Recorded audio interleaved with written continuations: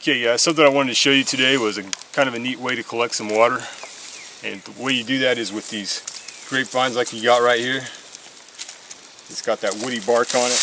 In the late winter, early spring, you can use these to fill up your canteen.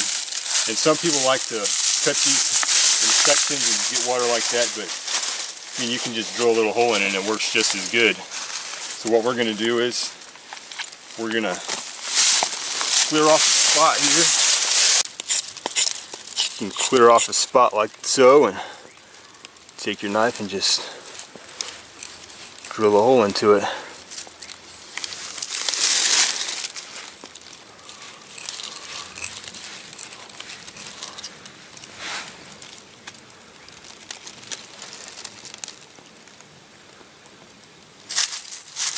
You can see water starting to come out of it. And if you got a canteen,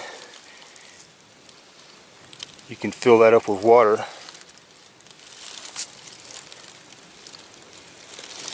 See that water just dripping off? It's going to take a little while to do it, but if you really need water, this is a good way to do it.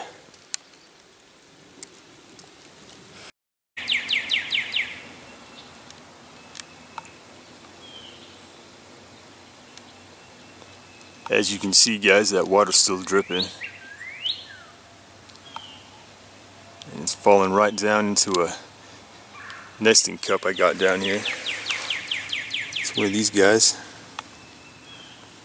It's been here for about 5 minutes or so, and it's starting to get quite a good collection of water.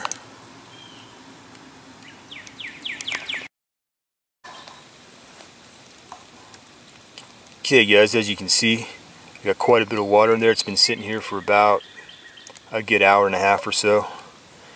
You got quite a bit of water in there, and you notice how it's clear. You don't want to touch this stuff if that water's coming out milky or any other color but clear.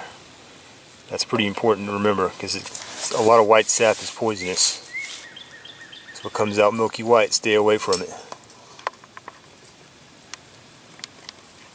Gave it about an hour and a half of that water dripping into this cup.